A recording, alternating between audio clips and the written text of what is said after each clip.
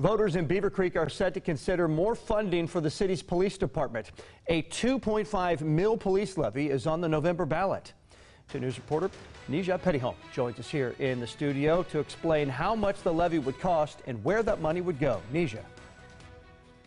John, if voters approve the police levy, they'll see property tax go up, but they'll also see more officers on the street and a new police headquarters building. Your facility is, you're outgrowing your space.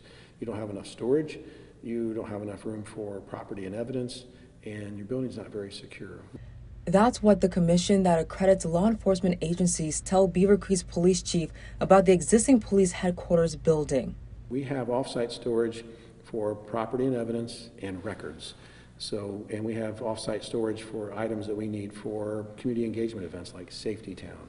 We have off-site storage for some of our SWAT maintenance or SWAT vehicles. We would have to come here, get some gear, take somebody to get the personnel carrier, then go to wherever the situation is.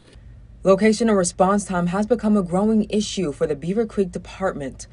The police levy would help accommodate a more quick and easy access to nearby interstates and highways. And for officers, every second is critical.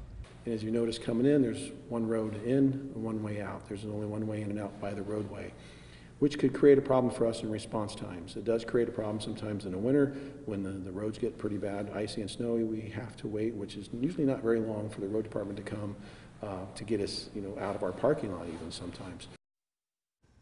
Now, if approved, the levy would also be used to hire 5 additional police officers.